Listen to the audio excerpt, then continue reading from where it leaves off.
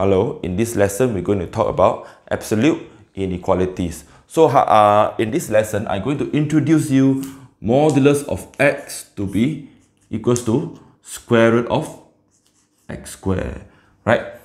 This is another form which you can write modulus x as the square root of x squared, because for sure if you square, after you square a number, either they are negative or they are positive, you square, you will get a positive number. You square it, for sure you will get a positive number. So why I introduce this, because I'm going to use this to derive the formula for absolute inequalities. For example, if I have modulus x greater than equals to a, for example, if I have modulus x greater or equals to a, so I have to use this concept here where I can rewrite the modulus x to be square root of x squared greater or equals a. So if happen to be here have a square root, right? So I can square both sides, alright? I do squaring both sides, sorry.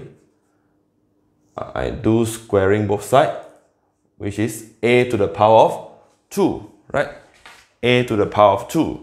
So you will have square root and the square, you will get the x squared, and have greater equals a to the power of 2. Alright, so now you're going to treat this like a quadratic. It's a square of a difference. So difference of square, so you have x minus a, x plus a, right? X minus a, x plus a greater or equal 0, right? You learn the formula, right? The a square minus b square is a minus b, a plus b. So x square minus a square is x minus a, x plus a greater or equal 0. So this is a quadratic. It's a quadratic. So I use the graphical method to solve this problem. A, okay, I will put negative a, and for negative a, I will put a, right? So greater or equal 0, this is your x-axis, the graph above, this one, the region, this region, whereas the y value is positive, right? The y value is positive, as we see, this is a positive, right? Positive. So the result will be, from this inequality, the solution for this result will be x less than negative a, this region, or x greater or equal a, right? So what can you get from this derivation? So means that if you have modulus x greater or equal a, you will get the result of x less or equal negative a, or x greater or equal a, right? So this will be your first formula, the first formula, basic definition. We said it to be basic definition for absolute value. Basic definitions for absolute values. So for graters, you have this. If you have x greater or greater than a, the result will be still the same. Alright? As long as they are greater, either they are equal or no equal, it will be still the same. But they are no equal, right?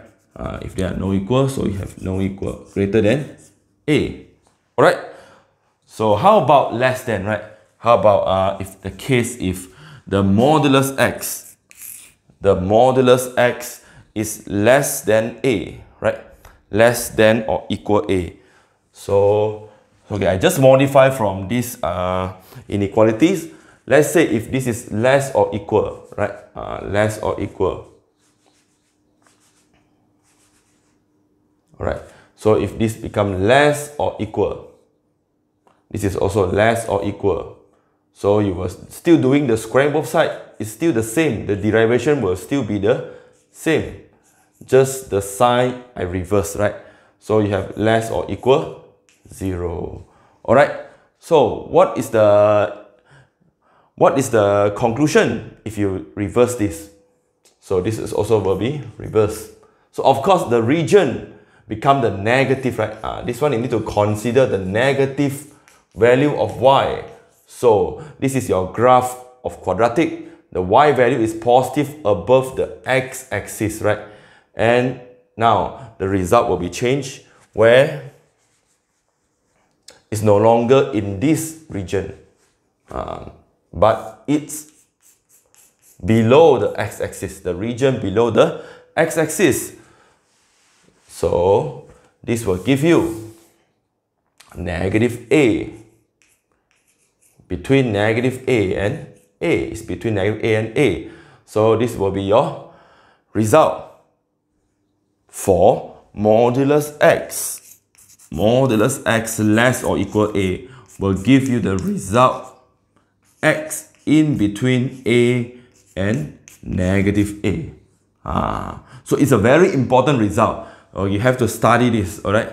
If you have modulus less than a, it will be still the same, just no equal, right? No equal on the inequality. So, alright, this is a very important result before we go to the example for absolute inequalities. So you have to very familiar with this formula. Every time you solve with absolute inequalities, this will be the basic definition. Okay, we talked about this is a basic definition for absolute inequality. So I hope you understand, and let's look at the example.